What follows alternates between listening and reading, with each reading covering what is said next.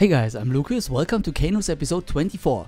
I give you a quick overview about the upcoming Atlas V and Vega rocket launches.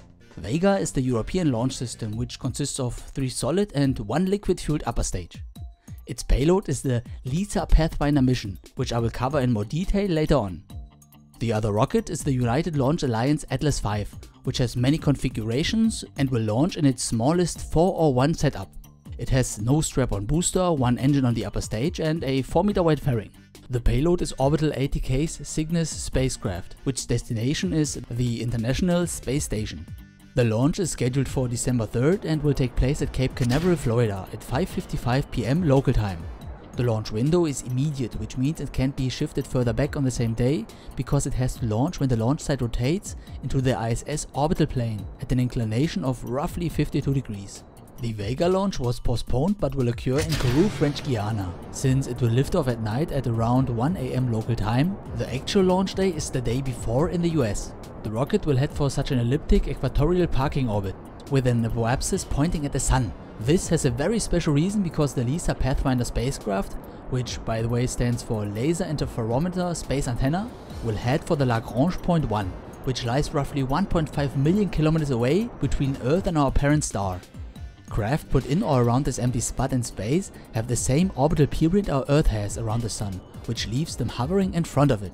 I think I'll do a special about these points in future, but I'm not sure yet. The future evolved LISA or ELISA constellation will consist of 3 satellites, which will be separated by approximately 1 million kilometers and placed in the Lagrange point 3 of the Earth-Sun system. The whole purpose of this mission, which won't launch earlier than 2034, is to detect gravitational waves.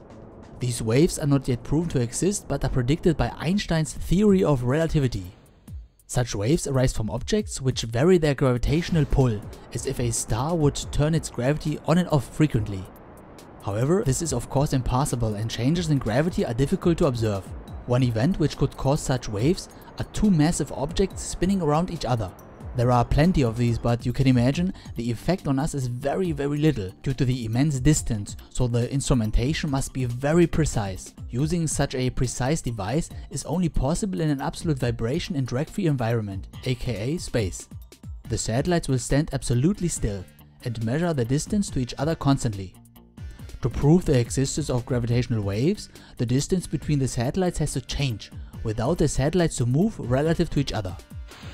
Anyways, as mentioned, ELISA will not launch before 2034 and the LISA Pathfinder is sent to test some parts of it in a very interesting way. Inside the satellite will be 2 hovering cubes, completely shielded from the outside. The satellite will use very precise thrusters to keep itself centered around the cubes and to observe their relative movement to each other using so-called interferometers. These devices are similar to laser rangefinders but work a little differently. They use very clean laser light, which means the laser produces light of pretty much a single color, like green for example. While others appear clean too, there are hundreds of different green colors, and a single laser usually produces many of these at once. The cleaner a laser, the more expensive it is, and these can cost thousands of dollars. Having only a single green color, or 1 wavelength for that matter, one can use it to measure a relative speed more precisely. While regular rangefinders just measure the time it takes to bounce off an object and return, such interferometers use an effect called interference. 2 beams of perfectly clean laser light can interfere with each other. This means they don't act like 2 individual waves going their ways, but more like a single one. If you now imagine the laser bouncing off an object, it can actually interfere with itself. Looking at the changing properties of the so-called interference pattern inside the interferometer, one can tell how the object is moving.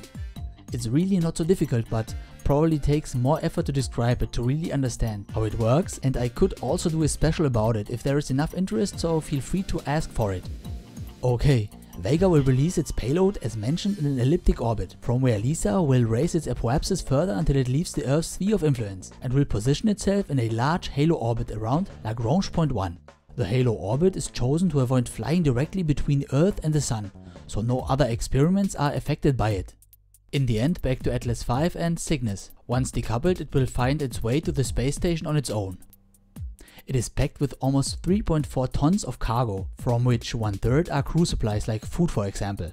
The Canadarm will help with docking, and it will eventually reach the bottom docking port of the Unity module. That was K-News episode 24, covering Vega and Atlas V. I hope you enjoyed it and see you in the next one if you like. Auf Wiedersehen and thank you for watching.